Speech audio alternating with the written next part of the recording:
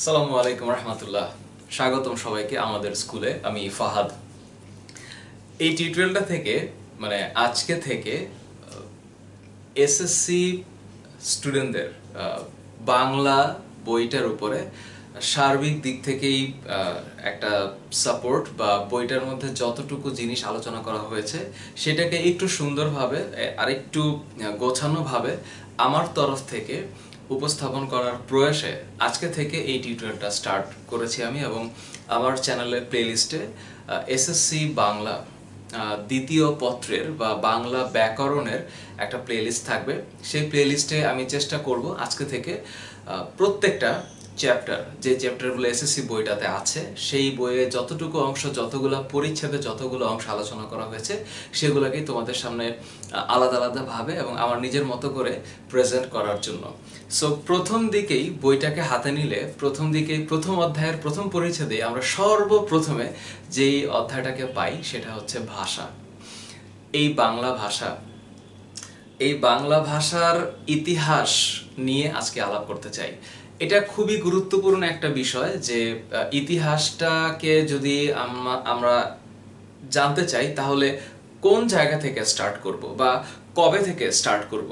এখানে অনেক ধরনের মতভেদ, অনেক ধরনের মতামত এবং অনেক ধরনের স্ট্যাটিস্টিক্স আছে, বাট এটাকে কোয়ান্টিফাই করাটা খুবই ডিফিকাল্ট। কারণ কালের বিবর্তনে অনেক সভ্যতা যেমন ধ্বংস হয়েছে, ঠিক এরকমভাবে অনেক ভাষাও বিলুপ্ত হয়ে গেছে বা বিলীন হয়ে গেছে।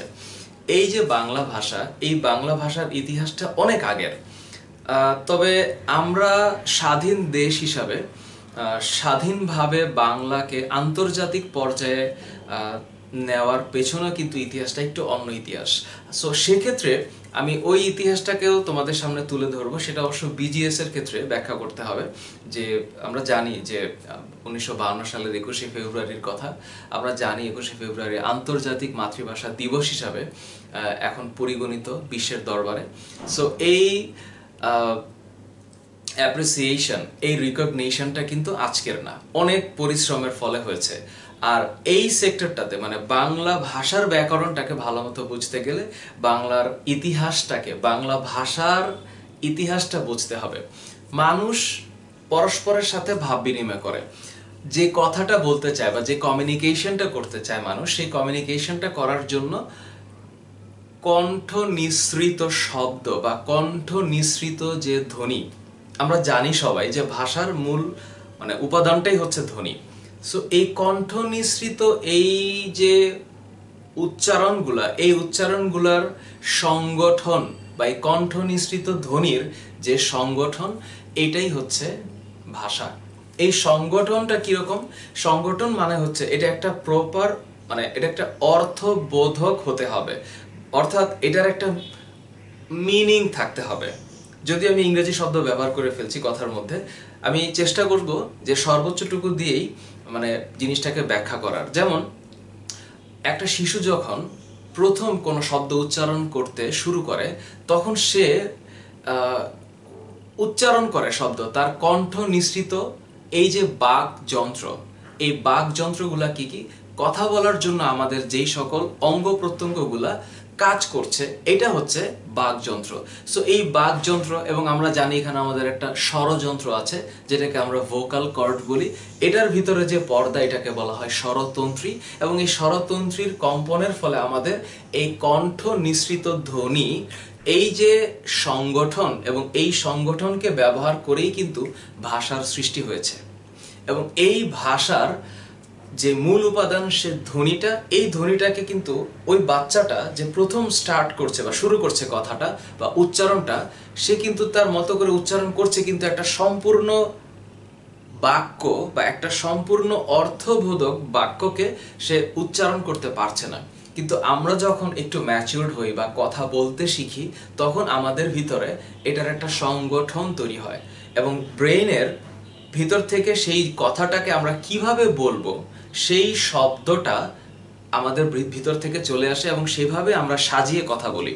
সো এই যে কথা বলা বা এই যে ভাষা, এই ভাষার যে ইতিহাস, এটা যদি শুরু করতে হয় তাহলে আমি এখানে একটা চার্ট লিখেছি এবং তার পাশে পৃথিবীতে এখন পর্যন্ত সবচেয়ে বহুল ব্যবহৃত কিছু ভাষার উদাহরণ আমি দিয়েছি, একটা 20টা উদাহরণ বা 20টা ভাষার নাম আমি লিখেছি, এবং এখানে আমি একটা চার্ট একে দেওয়ার চেষ্টা করেছি, এবং এই দিয়ে আমি চেষ্টা করব যে ভাষার ইতিহাসটাকে এসএসসি লেভেলে তোমাদের সামনে মানে উপস্থাপন করার জন্য। একটু যদি খেয়াল করি, এই শব্দটা আমাদের সবার কাছে পরিচিত। আমরা সবাই জানি যে বাংলা ভাষার সৃষ্টি হয়েছে ইন্দো ইউরোপিয়ান ভাষা গোষ্ঠী বা ভাষা বংশ হতে। সো এই যে ইন্দো ইউরোপীয় ভাষা বংশ, এইটার মূলত দুইটা অংশ ছিল, একটা হচ্ছে কেন্তম আর একটা হচ্ছে শতম। বইয়ের মধ্যে অনেকগুলা স্টেপকে পুরোপুরি উল্লেখ না করে পরবর্তীতে এসে যেটা আমরা এই যে লাস্টে আমরা যে একদম সর্বশেষে আমরা যে জিনিসটাকে পাই, এখানে এই জায়গাটাতে আমি একটা জিনিস স্কিপ করেছি, মানে লিখিনি, এটাকে আমি ব্যাখ্যা করব একটু পরে। ইন্দো ইউরোপিয়ান ভাষা গোষ্ঠীটা হচ্ছে খ্রিস্টপূর্ব 3500 থেকে 2500 মধ্যে, এই যে 1000 বা মানে 1000 খ্রিস্টপূর্ব বছর, মানে খ্রিস্টপূর্ব, খ্রিস্টের জন্মের 3500 বছর আগে থেকে খ্রিস্টের জন্মের 2500 বছর আগ পর্যন্ত এই যে সময়কালটা, এই সময়কালটার মধ্যে যে ইন্দো ইউরোপিয়ান ভাষা বংশ বা ভাষা গোষ্ঠী, এর দুইটা শাখার এই শতম শাখা থেকে শুরু হয়েছে আমাদের বাংলা ভাষার ইতিহাস। সো এই যে কেন্তম শাখা, এই কেন্তম শাখার কিছু উপশাখা আছে। আমি যদি একটু নামগুলোকে তোমাদের সামনে তুলে ধরার চেষ্টা করি, এটা হচ্ছে মানে কেন্তম শাখার প্রথম একটা শাখা হচ্ছে কেল্টীয় শাখা, ইতালীয়, জার্মানীয়, হেল্লেনিক, হিট্রিট এন্ড তোখারীয়। এই যে শাখাগুলা, এগুলা সব হচ্ছে কেন্তম শাখা। কিন্তু আমাদের বাংলা ভাষার মূল সূচনাটা ইন্দো ইউরোপীয় ভাষা বংশের যেই উপশাখা থেকে শুরু হয়েছে, সেটা হচ্ছে শতম শাখা।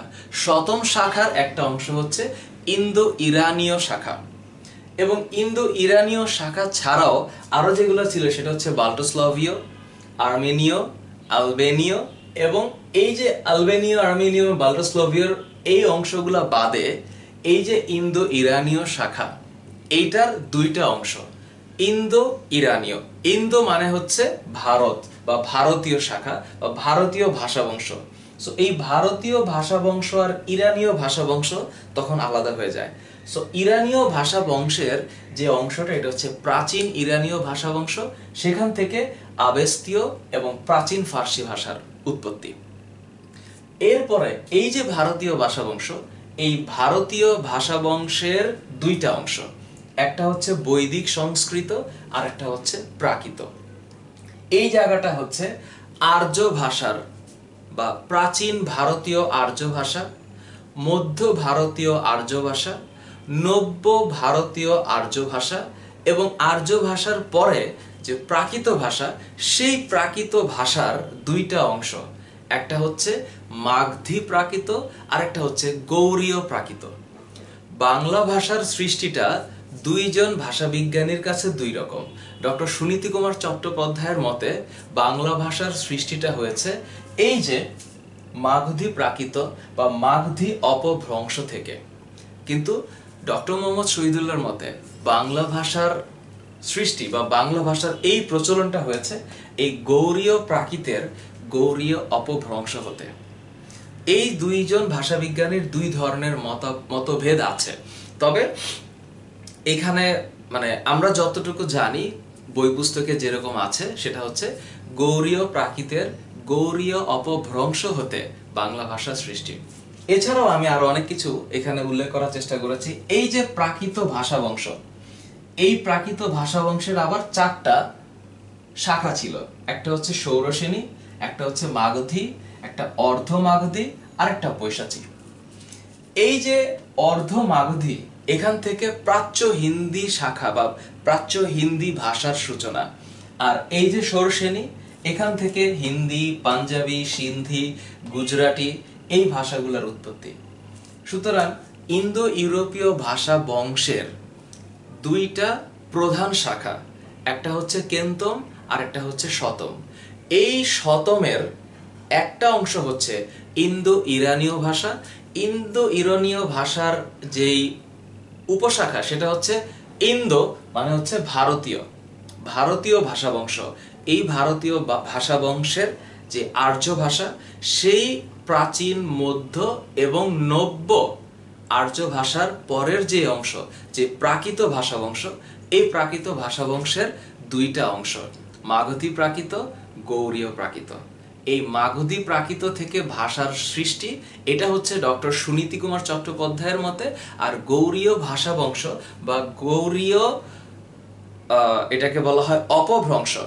এই গৌড়ীয় অপভ্রংশ থেকে, এটা হচ্ছে অ্যাকচুয়ালি গৌড়ীয় অপভ্রংশের আরেকটা অংশ হচ্ছে বঙ্গ কামরূপী।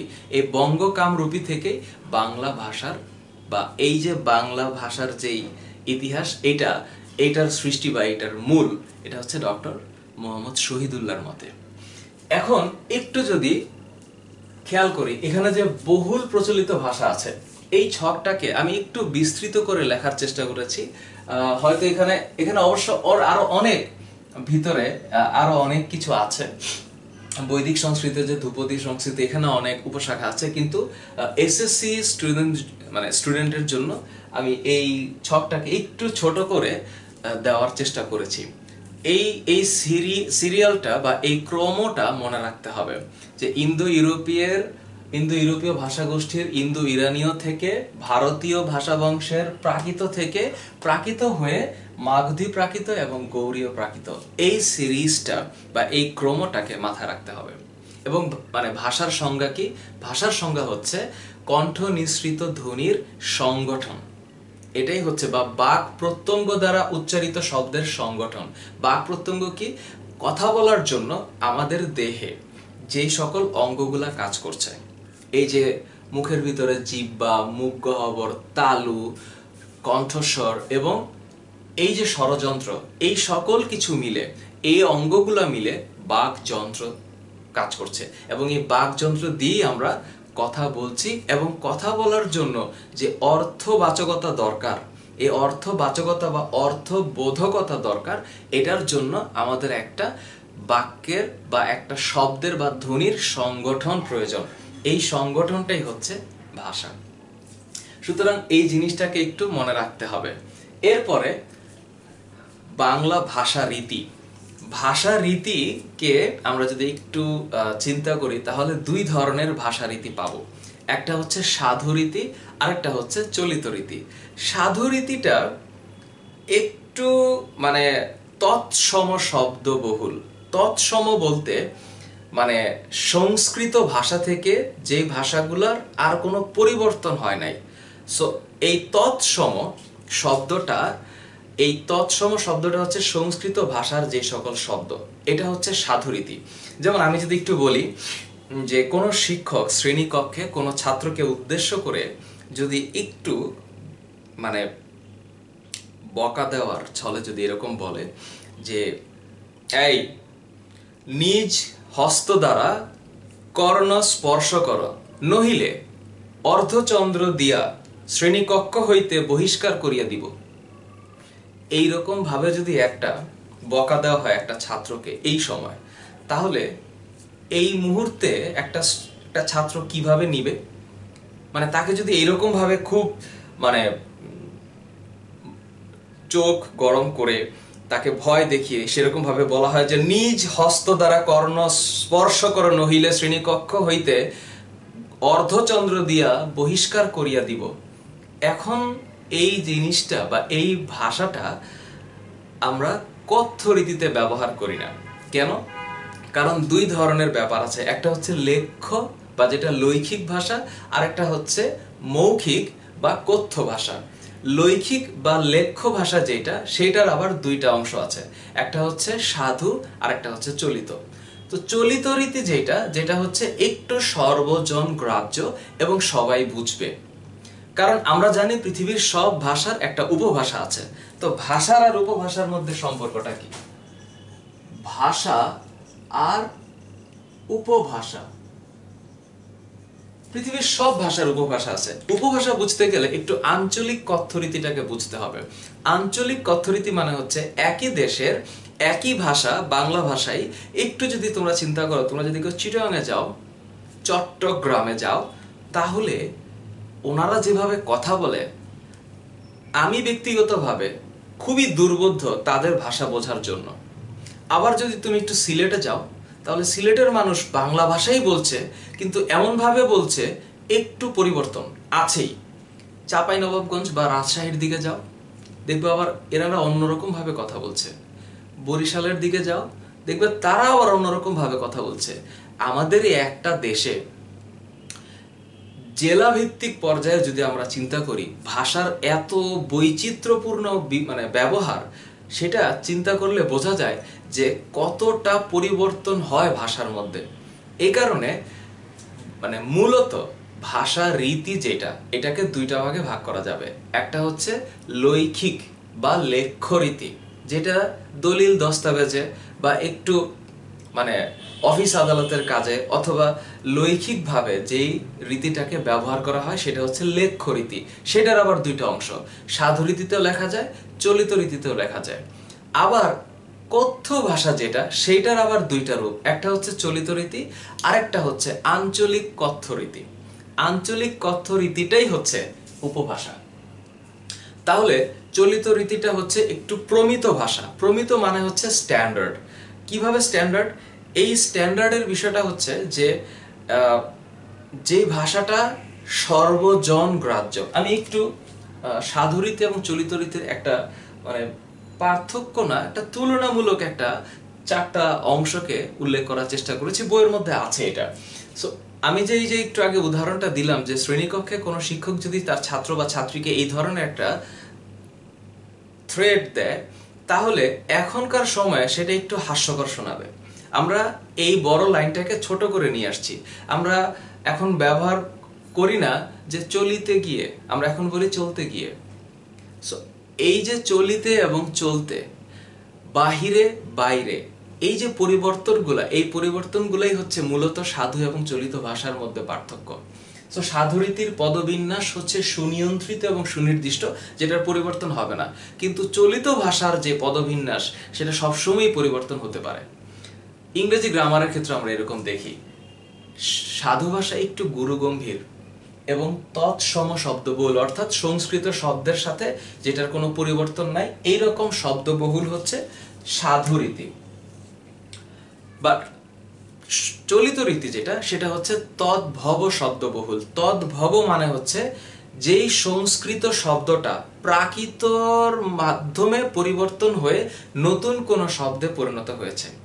যেমন একদম খুবই প্রচলিত একটা উদাহরণ হচ্ছে হস্ত। এটা একটা সংস্কৃত শব্দ, সেইটার প্রাকৃত রূপ হচ্ছে হত্থ।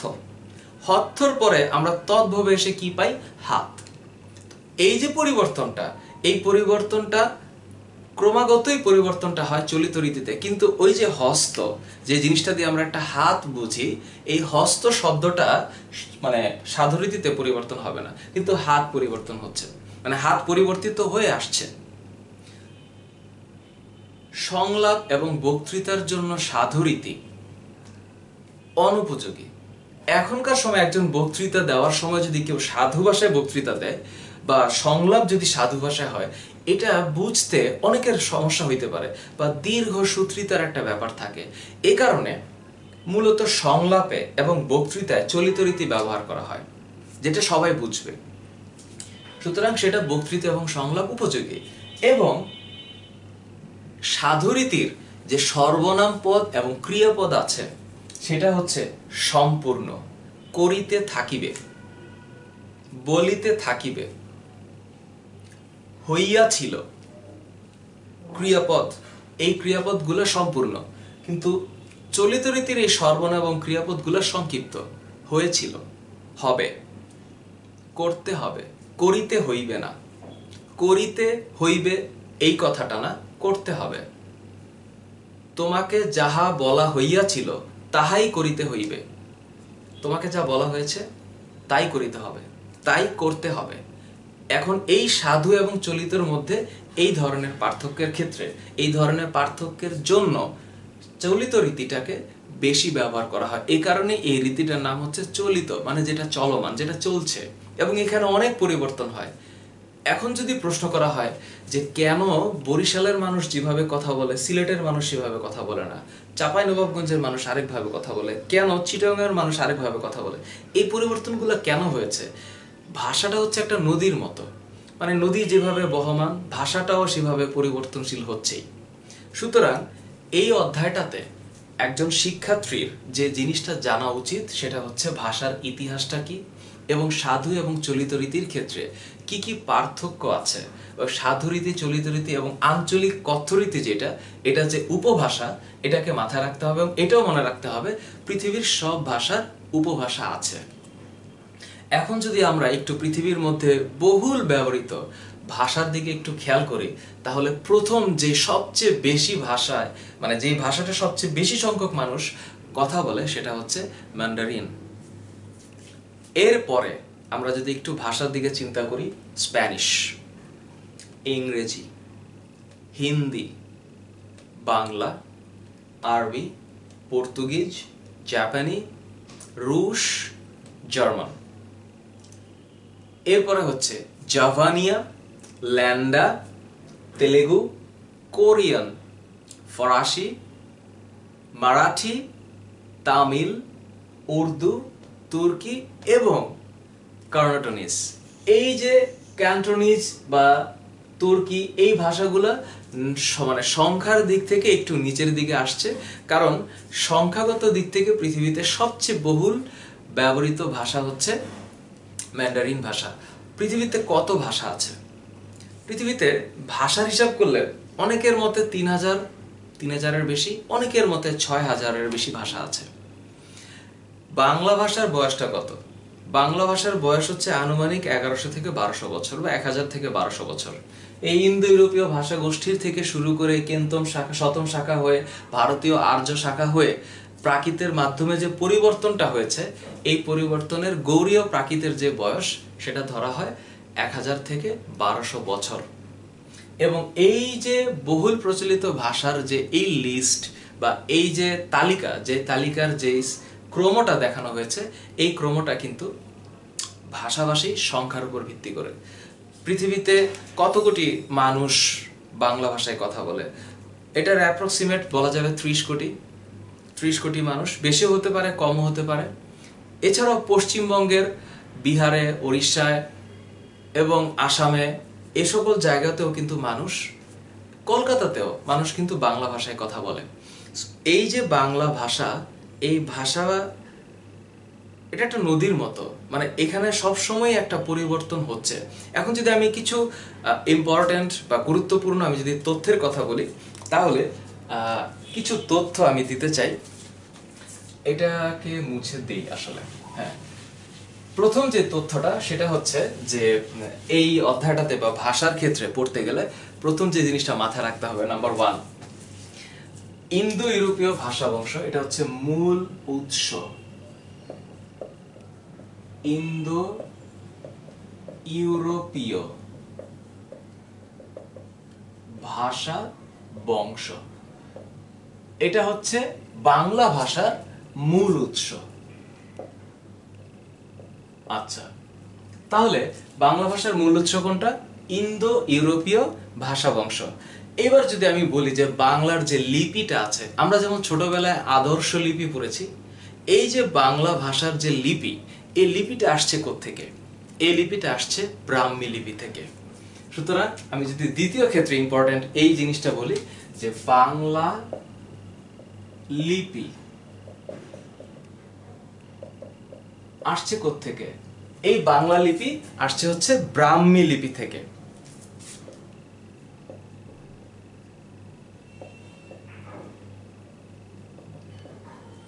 এরপরে ব্রাহ্মী লিপির পরে এই যে ব্রাহ্মী লিপি, এই ব্রাহ্মী লিপি থেকে বাংলা লিপিটা আসছে। এখন এটাও একটা খুব কমন, মানে খুবই সাধারণ একটা প্রশ্ন থাকে যে বাংলা ভাষার আদি নিদর্শন কি? বাংলা ভাষার আদি নিদর্শন হচ্ছে চর্যাপদ। সুতরাং তৃতীয় তথ্যটা থাকবে বাংলা ভাষার আদি নিদর্শন, এটা হচ্ছে চর্যাপদ। চতুর্থ, এই যে চর্যাপদ, এটা হচ্ছে আদি নিদর্শন। তো এটা যদি আদি নিদর্শন হয়, তাহলে মধ্যযুগের নিদর্শনটা কি? বাংলা ভাষার মধ্যযুগের নিদর্শনটা হচ্ছে শ্রীকৃষ্ণ কীর্তন। এটা একটু মাথায় রাখতে হবে যে বাংলা ভাষার এটা আদি নিদর্শন, এটা হচ্ছে মধ্যযুগের নিদর্শন। তাহলে বাংলা ভাষার মধ্যযুগের নিদর্শন যদি আমি বলি তাহলে হচ্ছে শ্রীকৃষ্ণ। এই যে মধ্যযুগের নিদর্শন, এই শ্রীকৃষ্ণ কীর্তন, এটা নিয়ে একটু অন্যভাবে চিন্তা করতে হবে। শ্রীকৃষ্ণ কীর্তন এটা অবশ্য না, এটা শ্রীকৃষ্ণ কীর্তনটা দীর্ঘইকার হবে। শ্রীকৃষ্ণ কীর্তন। এরপরে পঞ্চম তথ্য যদি বলি তাহলে মধ্যযুগের নিদর্শন যদি শ্রীকৃষ্ণ কীর্তন হয়, তাহলে আধুনিক যুগের নিদর্শন কি? আধুনিক যুগের নিদর্শন হবে বাংলা গদ্য। তাহলে বাংলা ভাষার আধুনিক নিদর্শন হচ্ছে বাংলা গদ্য। এবার যদি আমরা বাংলা ব্যাকরণের চিন্তাটা করি, বাংলা ব্যাকরণটা প্রথম কে লিখেছেন? এটা খুবই আশ্চর্যের বিষয় যে বাংলা ব্যাকরণটা প্রথম যিনি লিখেছিলেন তিনি লিখেছিলেন ইংরেজি ভাষায়, এবং ওনার নাম হচ্ছে নাথানিয়েল ব্রাসি হেলহেড। কিন্তু বাংলা ব্যাকরণটাকে বাংলা ভাষায় কে লিখেছেন, এটার প্রশ্নের উত্তর যদি হবে তাইলে হবে রাজা রামমোহন রায়, এবং সেই ব্যাকরণটা ছিল গৌড়ীয় ব্যাকরণ। তাহলে এই দুজন বিখ্যাত ব্যক্তিত্বের নামকে মনে রাখতে হবে, Nathaniel Brassey Halhed. Nathaniel Brassey Halhed ইনি প্রথম বাংলা ব্যাকরণ লিখেছিলেন ইংরেজি ভাষায়, এবং শেষে রাজা রামমোহন রায়